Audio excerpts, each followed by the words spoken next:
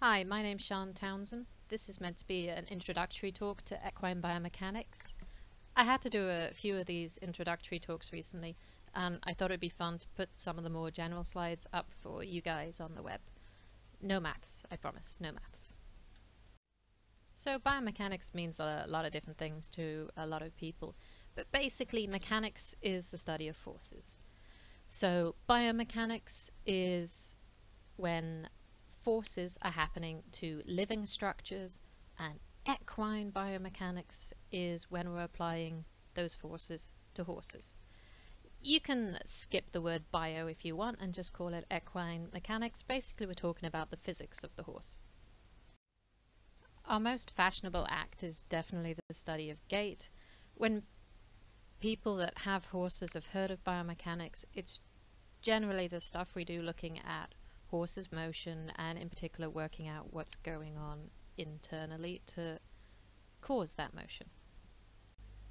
Biomechanics itself covers a range of topics and techniques. It's not just about musculoskeletal locomotion. If anything is causing a force, if you look at the way that the blood flows around the horse, that is a type of biomechanics, cardiovascular biomechanics. If you look at the way that the cells interact with each other, or the microorganisms within the cells, that would be cellular biomechanics. My personal area is musculoskeletal biomechanics, and it is the one that comes up most often, but it's worth knowing that it's not the full extent. Even within musculoskeletal biomechanics, though, there's quite a range of different people working on a range of different questions, and it's a mistake to think that it's all about gait. So here's another way of looking at what's going on. You've got forces acting. There are the external forces, such as when the ground interacts with the horse's hoof. You've got internal forces, like the action of the muscles on the bones. And these all combine to result in movements of segments, deformation of biological material, muscles bulge, tendons stretch, and biological changes in tissues such as growth, injury, increasing strength, micro damage. And in turn, all these changes and movements feed back and change the forces that result. So we have a loop here, and studying that loop is really what biomechanics is all about. So what does a biomechanist actually do?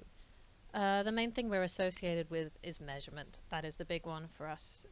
We use within that modeling in order to describe what we're measuring and interpret it.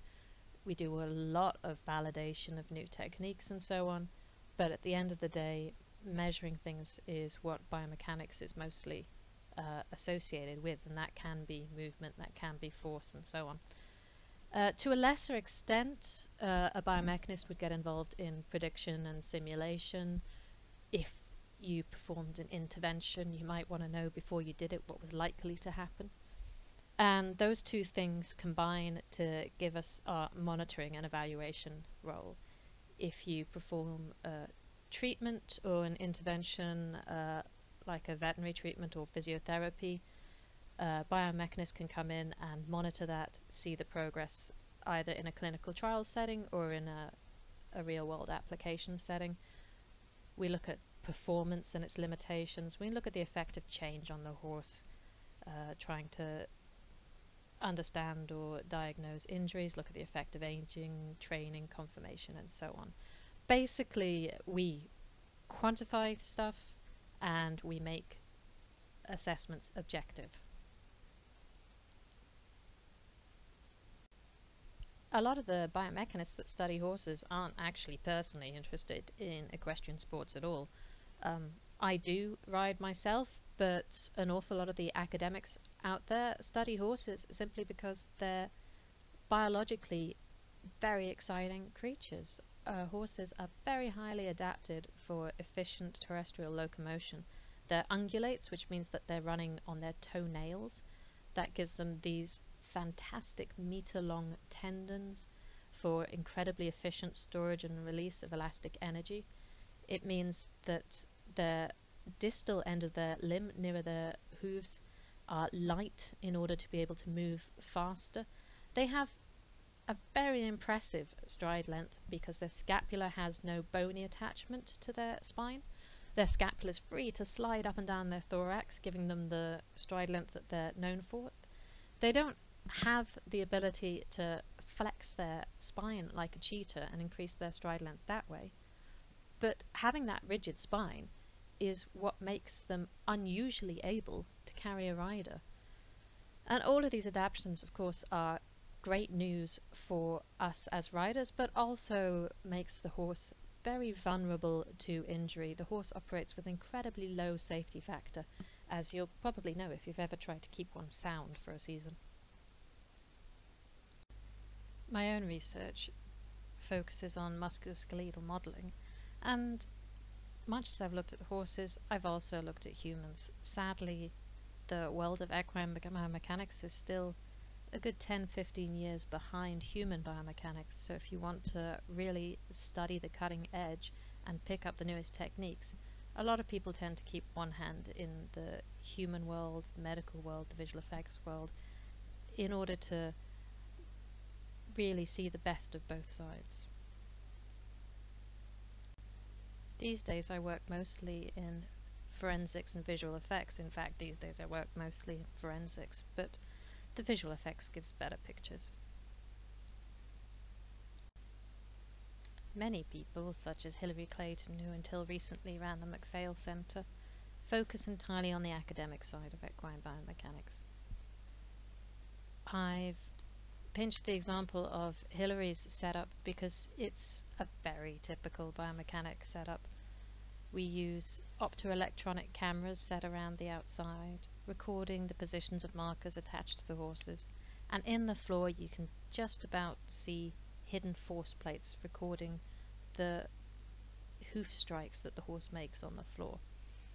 The force plates are matted, they are hidden, they're not meant to be detectable by the horse. In practice, the horse tends to stand on a force plate once and then they realize that that's not a happy place. That feels slightly different to the rest of the floor, and you can be going up and down, trying to get the horse to hit it again.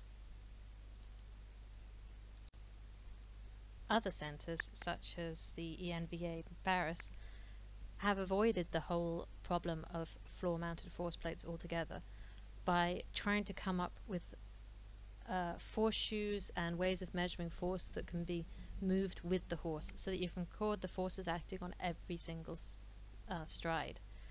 Unfortunately, at the moment that does tend to leave horses in high heels and with slightly heavy shoes on, but this is very much a technology that's still under development. The recent jumping trials have only recorded kinematics, but they've had a similar approach of being able to take the cameras or take the recording kit out into the field and come up with a much more portable solution. The idea of a portable solution has been taken even further by the Royal Veterinary College in London, who, like the ENVA, are using inertial measurement units and recording every stride that the horse takes out in any condition. This is one of my own setups. You can actually see me in the top right there. At the time, this was a groundbreakingly large setup to record horses galloping to halt, halt to gallop, rearing, and so on. And it gives you an idea of the sort of limitations that the optoelectronic setups can have. Even though this was meant to be a groundbreaking large setup, we're still quite limited in terms of the actual capture volume, where we can see what the horse is doing. We need to maintain line of sight to the horse at all times, and we've had to glue little markers to the horse, and whilst that reduces the amount of data that the cameras need to capture, it means that we don't really get a full picture. We stick the marker to the skin on the outside of the horse and we pretend that it's following roughly where the bones are, and of course it has a lot of skin movement, a lot of errors, a lot of wobble, and an awful lot of mathematical modeling goes into trying to take that back out again. The technique of motion capture was developed when recording video was actually a major technological challenge. It was just too much information for the computers to be able to process fast. and recording more than 6 markers was quite limiting because, again, the amount of data got too much. These days, we can attach pretty much as many markers as we like, but we're starting to look and see if there are better ways of doing things. One of the areas that I'm particularly keen on is going back to marker-free analysis now that we can actually cope with the sheer volume of data that comes with a video. This means filming without actually attaching any markers or any sensors to the horse at all, so you can imagine that has a great advantage to get a more natural movement and in order to be able to record in a competition setting.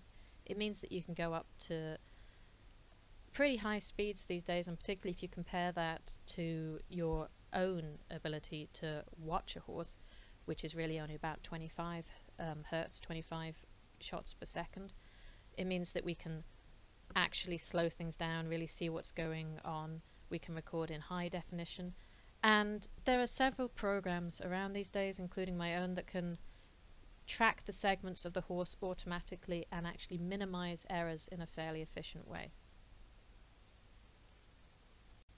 In order to take the step from just recording gait and looking at stride lengths and so on to full-blown biomechanics, the most typical approach is to use a musculoskeletal model. This is my own one here. And that allows us to go from looking at the external movement to looking at what's going on internally in the horse. What are the tendon strains? What are the internal joint forces? What are the turning moments or torques at the joints and so on? Okay, so I think I'm going to actually leave it there for this particular section. In future, if this format works out for us, I'll do some more applied stuff and also discussions of current research and papers and so on. We academics do kind of love to talk, but I'm much more used to a captive audience. So I'm just going to give this one a little bit of time and see if this format works out. Feel free to give me a shout, tell me what works and what doesn't work, come up with any questions, have a bit of a sweepstake on where exactly I'm from. Pretty much any feedback is welcome, and all being well, I'll get some more stuff out fairly shortly.